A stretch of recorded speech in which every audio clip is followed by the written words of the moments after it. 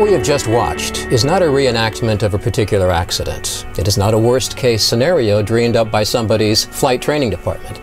It is an illustration of the kind of accident or incident that can result from one or more deviations during an approach and landing. Accidents and incidents that are being made all over the world almost every day. Threats not addressed or errors not caught have become a leading cause of aircraft accidents. The good news is, these deviations are preventable. Boeing and Embraer have undertaken a collaborative effort to help prevent accidents like the one we just watched. The key to prevention is understanding and awareness, and that is the objective of this video. Understanding the mistakes that can be made, understanding the factors that can cause them to be made, and being aware of the means of preventing these mistakes is the key to not making them. Still a little fast. Coming down. The event itself is known as a runway excursion. Check speed brake. Going off the end of the runway is called an overrun. Oh, 3,000. Reverse! Reverse! Going off the side is called a veer-off. Runway excursions typically occur as a result of some combination of the following factors. Flying an unstable approach, landing too far down the runway, landing on a wet or slippery runway surface, and the inadequate use of deceleration devices. The speed brakes, the wheel brakes, and the thrust reversers.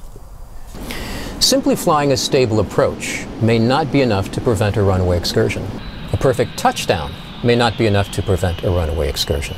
Flight crews need to understand all the potential contributors to a runway excursion. Even more important, they need to realize that an excursion can happen to anyone. Experienced high-time pilots, as well as relative newcomers to the flight deck. Every landing is made up of 3 segments. First is the approach. This is followed by the flare. And finally, after touchdown, there is the rollout. What do we mean by a stable approach?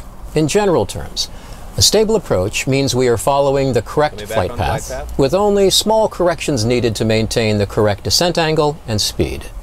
An approach that's too steep can build up speed that has to be bled off before the touchdown. This can cause us to overshoot the touchdown zone. And if an overshoot is combined with a slippery runway or the late deployment of the speed brakes or thrust reversers, or worse, no deployment of these devices, no speed brake, there may simply not be enough runway left to get the plane stopped. Some approaches do not fall under the definition of stable.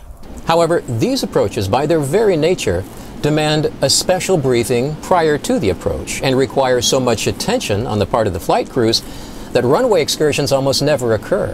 Where problems occur is when a landing seems at the outset to be routine, but conditions soon show it to be anything but routine. A tailwind, predicted or unexpected, and its effect on ground speed can cause a crew to fly a too steep approach. Getting a little fast. 1,000. Yeah, I got it. This in turn can result in the plane going too fast as it approaches the runway. Generally speaking, a 10-knot tailwind, for example, can increase the landing distance by 20%. So try to avoid tailwind landings altogether by requesting a more suitable runway if one is available. An accident is almost always the result of a chain of events rather than a single event. Schedule pressures, traffic distractions, efforts to comply with controller instructions, turbulence, poor visibility. The cumulative effect of some or all of these can result in a long landing or a high touchdown speed or both. And if on top of this we add in a short runway or a sloped runway or a runway with a slippery surface, then a slightly long landing or a slightly fast touchdown can quickly deteriorate into a runway excursion. Bounces, usually a combination of an unstable approach or poor flare and thrust coordination, can also extend the landing distance. Just a 5% increase in landing speed can increase the landing distance by 10%. 10. Speed brake up. After touchdown, the plane enters the rollout segment of the landing. And perhaps more than in any other segment, deviations made here can really increase the risk of a runway excursion, because this is where the proper and timely use of the plane's deceleration devices becomes critical. Delay in their deployment or using them for too short a time can cause an otherwise normal approach, flare, and touchdown to degenerate into a runway excursion. Every airplane type is certified for a landing distance. A landing distance has two components: air distance, which is the distance from crossing the threshold at 50 feet to touchdown, and braking distance, which is the distance from touchdown to a full stop on a dry runway using maximum braking and no reverse thrust. But when calculating a plane's dispatch landing distance, there's no way to take into account every airport's approach speed requirements, actual temperatures, runway friction at a given time, runway slope, and the strength and direction of local winds. For example, a wet runway surface that is normally considered to have good braking action may become treacherously slippery with just a small change in temperature. Despite advancements in sensor and communications technology, it can still be difficult for a flight crew to know exactly what the runway conditions are until they're on it. A runway surface reported earlier as good can degenerate quickly to poor. This is why it is so important that you do everything you can to heighten your situational awareness and control the factors you can control to prevent a runway excursion. These include speed, touchdown point, the timely application of appropriate deceleration devices, and the decision to break off the landing and go around or divert to another airport. Policies and procedures don't necessarily take into account the variables you might encounter. Use judgment and planning, and most important, be ready for the unexpected. Touchdown zone is an often misunderstood term. Simply planning to touch down in the zone is not a guarantee against a runway excursion. Runway length, slope, surface conditions, or the wind can make it possible to touch down within the zone, but still roll off the end of the runway. Where a crew touches down must be determined by the conditions that exist at the time. After calculating the landing distance, do not rely on a random touchdown point. Instead, create one for yourself by adjusting where in the zone you need to touch down in order to come to a stop on the runway. Speed brakes up. The proper use of the available deceleration devices is crucial Reverse normal. in order to avoid a runway excursion. The speed brakes not only increase drag, but they help put the full weight of the plane on the wheels, which increases the effectiveness of the brakes. Thrust reversers are an effective way to decelerate, particularly on wet or slippery runways. But none of these devices can help if they aren't used to their full potential. Deploying them late, using only partial power, or stowing or releasing them early can greatly reduce their effectiveness. There is an aspect of thrust reversers that is very important to understand. A turbofan engine requires time to spool up and generate thrust. How much time depends on how much the engine has spooled down. At the end of an approach, your engines will most likely be at flight idle. If you do nothing, they will automatically reduce to ground idle within 2 to 4 seconds after touchdown. For example, if a 737's thrust reversers are deployed within 2 seconds after touchdown, the engines will still be at flight idle, so they will require only 2 to 4 seconds to spool up. This means that 6 or 7 seconds after touchdown, you will have maximum reverse thrust working for you. Engines installed on other types of aircraft could require up to 8 seconds to develop maximum reverse thrust right after touchdown. If you delay the deployment of the thrust reversers, let's say by just 6 seconds, the engines will have spooled down to ground idle. So now it will take them 11 seconds to spool back up, which means you won't have maximum reverse thrust working for you until at least 17 seconds after touchdown. 17 seconds. Count it off sometime.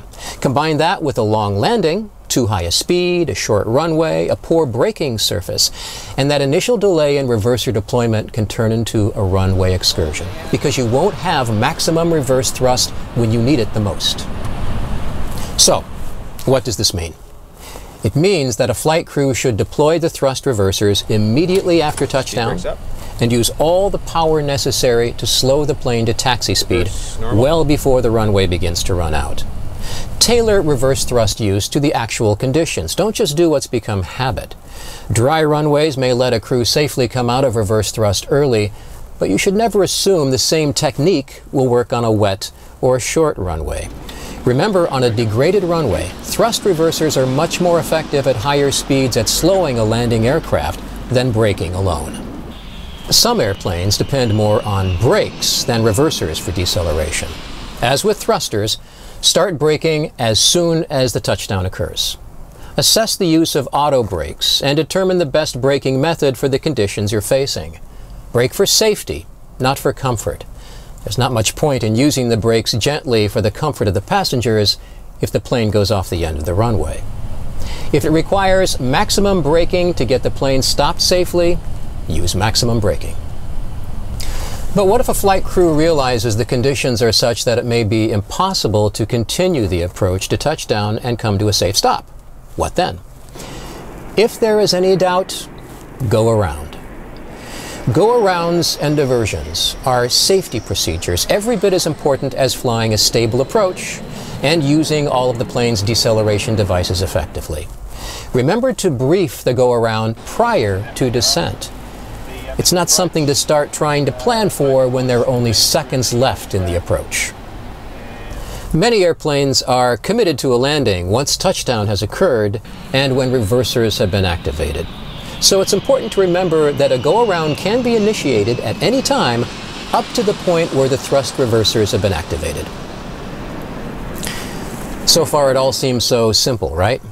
Fly a stable approach, flare to land on the touchdown point you have determined will give you plenty of distance to get the plane stopped safely. Don't delay the deployment of speed brakes and start braking according to the distance available and the runway conditions. Start braking as soon as the main gear has touched down and brake for safety, not for passenger comfort. Deploy the thrust reversers if your aircraft has them and use as much reverse thrust as you need for as long as you need it. Look at a little long, a little high. Going long, toga, go around, flaps 15. Flaps 15. And if the weather or runway conditions have deteriorated to the point where continuing the approach could result in a runway excursion, go around or divert to another airport. If it's really this simple, why do there continue to be runway excursion accidents all over the world? The big reason is pressure. Pressure to stay on schedule or make up time. Pressure to save fuel. Pressure to avoid go-arounds and diversions. Pressure to minimize engine and brake wear and maintenance. Another reason is attitude. It's easy for flight crews to be lulled into complacency by uneventful landing after uneventful landing. And most landings are uneventful, to the point where a flight crew can be unprepared when situations change. The answer to pressure is not to let it take priority over safety. The answer to attitude is to develop a routine that prepares you for every possibility. Plan and prepare, but know that you may have to adjust as you fly. You need to develop the habit of setting yourself up to deal with any issue that may arise during each and every landing, no matter how routine the landing may appear to be. There are just 3 steps to the routine: plan, brief, and call out. And calculated landing distance is 7,700 feet with auto brakes Planning too. includes calculating the landing distance and comparing it with the landing distance that's available for the runway you're planning to use. This will give you advance notice of how much deceleration effort your landing will require. If we have to go missed approach, I'll call go around, hit toga. Briefing the go-around is as important as briefing the approach. Be prepared to land or go around. By doing this, a go-around will simply become a procedure to execute if necessary, rather than a decision that has to be debated and made at the last moment. The crew should acknowledge that the runway surface may prove to be other than what it's been reported to be. In some airplanes, 2/3 of the braking force available at higher speeds on a wet runway comes from the speed brakes and the thrust reversers, so you need to be prepared to deploy them fully and fast. In other planes, the brakes are the most effective deceleration device, and the crew should be prepared to use the maximum braking applicable to the runway conditions. And throughout the landing procedure, The crew should make the applicable callouts, Speed brakes up. particularly the deceleration device callouts. Speed brakes, Reverse normal. reversers if the plane has them, and brakes. Things that should be considered as the landing procedure progresses are we on our expected approach path? Are we on speed? Do we have a tailwind? What are the runway conditions and the expected braking effort? Are we prepared to adjust our plan for the actual runway conditions we encounter? Are we prepared to use our deceleration devices effectively and completely? And are we prepared to initiate a go-around if we feel this is the best course of action? And as the plane crosses the threshold, ask, are we on speed? Are we on path? Will we make our planned touchdown point? Always remember, if we plan, if we communicate, and if we are prepared to adjust our plan if conditions change, every landing, routine or not, will stop safely on the runway.